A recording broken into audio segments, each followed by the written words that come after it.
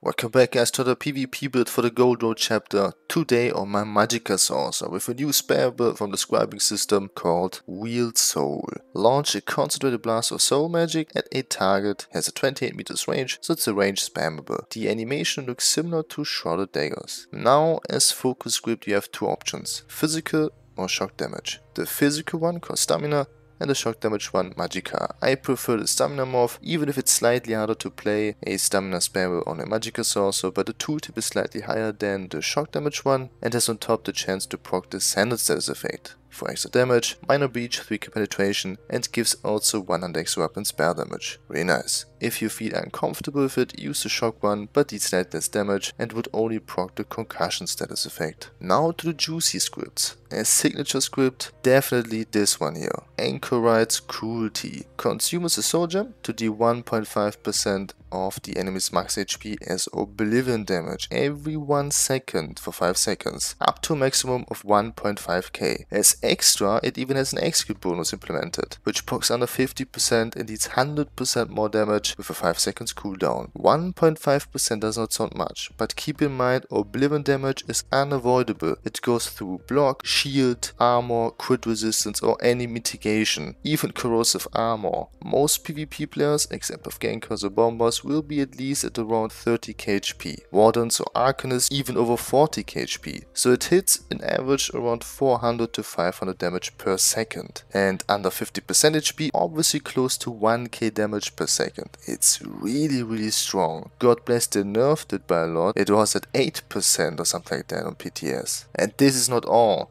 Now I would say the game changer appears. The FX script Major Vitality. Usually on every other skill the FX script gives minor buffs and debuffs, in this case it's a major one. Not sure if it was intended, but we'll take it. Major Vitality will increase our healing and shield strength by 12% for 10 seconds. So the uptime on it is really high, it's super broken. Alternative, some other nice scripts like Major Cowardice to reduce your opponent's weapon spell damage by 430, Major Breach for more 6k penetration, or Major Resolve for 6k armor for those who need more bar space. So you could simply deslot your armor buff or your Major Breach skill. Now the question is it better than Crushing Shock or Crushing Weapon? I would say yes. The Oblivion damage and the Major Vitality are way better than the increased status effect chance of Crushing Shock or the Major Breach of Crushing Weapon. But I need to say here, it's not a must-have. So there is no need to buy the Gold Road chapter. But it's something new and viable for PvP in general, so if you want to try it out, go for it.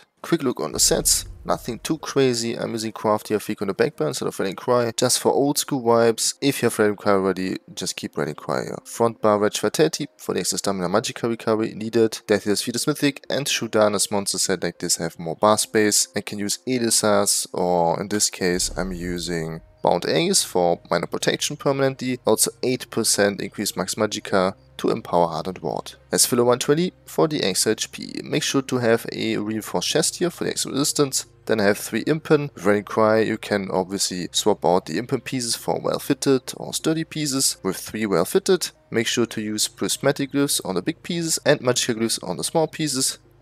Then full arcane on the jewelry. I don't need any recovery glyph with full weapon spell damage with the stamina recovery morph. Front bar lightning staff, obviously for the 12% extra direct damage. In charge with the poison damage enchant. You can also use a flame damage if you want for extra burning, but we don't have any poison ability, so poison is probably the best choice for the poison status effect. Sharpened is also an option since we don't use crushing shocks as spareable, but charge should be still slightly better. Backbar, nice stuff in defending for the extra armor with the escapist poisons. Skills with Inner Light front bar for the major prophecy buff, 12% crit rate and extra max Magicka. Hunting Curse, Sundering Soul obviously as spareable, Crystal Fragment, Streak as CC and as mobility skill, and still Energy Overload as a Graph's ultimate. Optional go with Dawnbreaker here or Shooting Star.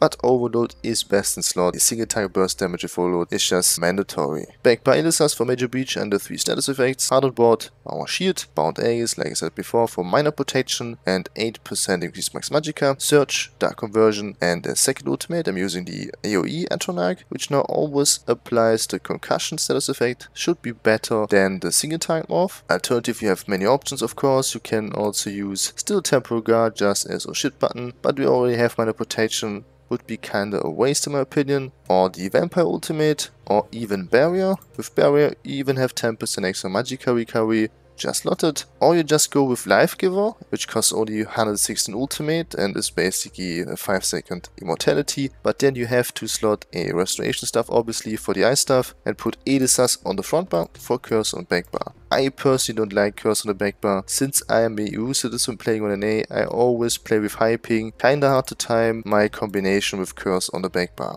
If you don't have any issues with hyping, go with Life Giver on the back bar and you're Gucci to go. As raised Dharma, really helpful with the extra max stamina, flame resistance and weapon spell damage. Second best choice would be probably High Elf and Breton for the cost reduction. Even Khajiit should be possible, but we don't have that much crit rate, not sure if it's worth. Mundo is obviously the mage.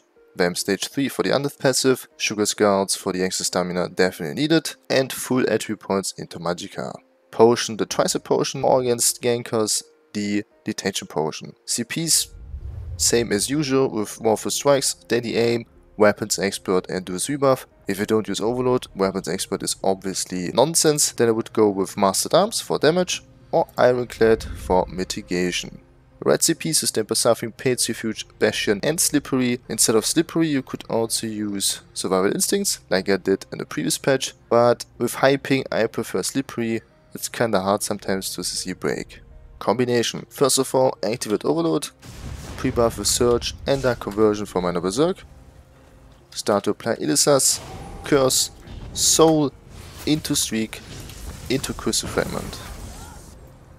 That's it with another PvP build. Thanks for watching, have a nice day and I'll see you guys in the next one. Peace. We can set the world on fire.